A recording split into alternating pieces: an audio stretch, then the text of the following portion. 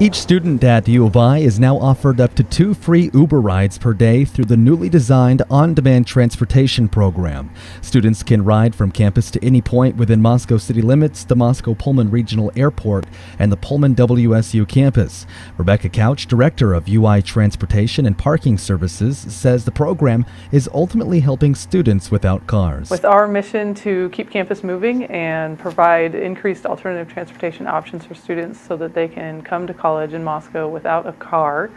We thought this was a great opportunity to partner on a new program to increase that on-demand transportation in Moscow. The program is in a trial run through the end of January with complete subsidization. The average ride costs the university about $12. The university has, however, run into issues with the program. They have successfully delivered around 150 rides, but over 500 have since been requested and not fulfilled. We've got to get more drivers. There's a lot of trips being requested that are not being completed right now simply because there's not a driver available. Couch says Uber and the university are working to create incentives to attract drivers. To participate in the program, students will have to accept an invitation sent through their student email. From there, they'll download the Uber app and at that point can request a free ride. I'm John Webb for News Talk. Each student at U of I is now offered up to 2 free Uber rides per day through the newly designed on-demand transportation program. Students can ride from campus to any point within Moscow city limits, the Moscow-Pullman Regional Airport, and the Pullman WSU campus. Rebecca Couch, director. So Rebecca Couch, as in Ashlyn Couch, and another Ashlyn Couch, and a Joshua Couch, who is a SO registered, who's, I got the video was taken down, the one I put up about him. No ifs, ands, or buts about it, they just took it down. So Rebecca Couch, I'm not sure, I don't know if they're related or not. I mean, with all those couches over there, don't know. But it just makes you wonder, how are they interviewing? I mean, we know how they interview, right? We know how they interview, or they don't interview, put it that way. And they don't film it. There's nothing that shows that they did it or did it well or did it poorly or whatever. But how do they interview for these drivers? Do they know anything about these drivers? Or they just, I mean, if they're hard up to get drivers, do you think they just like sign them on, get those students out there, get them a ride? I think that's a really good question. This particular one, this was set up in January of 2022. Rosendahl, by the way, was hired in December of 2021. Just a timeline, just to let you know. This guy has a great smile, by the way. The hair, I would definitely do some work on the hair. I mean, I could definitely fix that hair up. But he's a good-looking guy.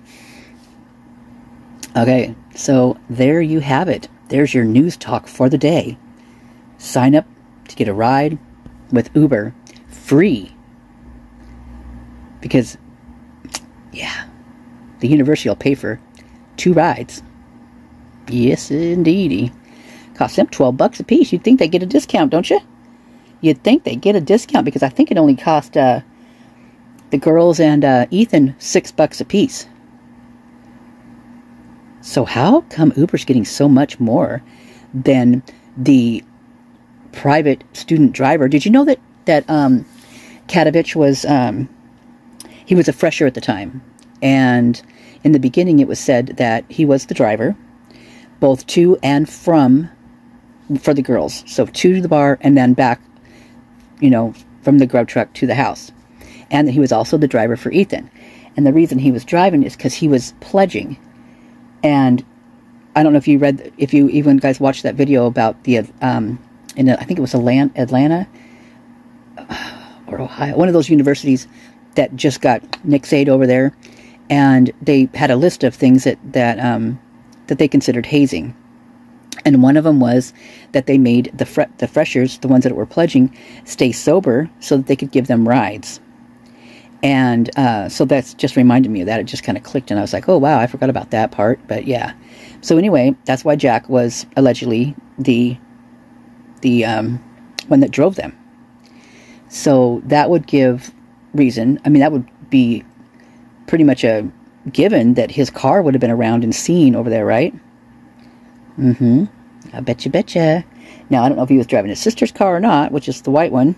Or I think his is blue. I'm pretty sure. You know, I'm not positive about that, but I don't know why that just sticks in my head.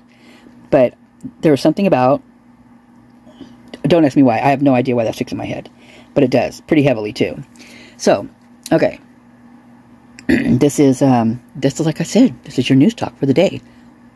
Well, his news talk for the day.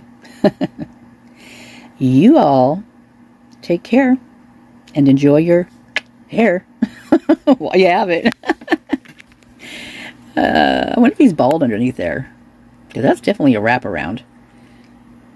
He's too young to have a wraparound. Okay, ta-ta for now. I'm going to go watch Rolla's video. He said he just posted one, so I'm headed that direction. You guys have a good one. Thanks. Bye. Hope everything's good out there. I miss you guys.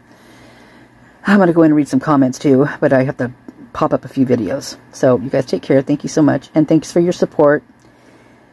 So very much.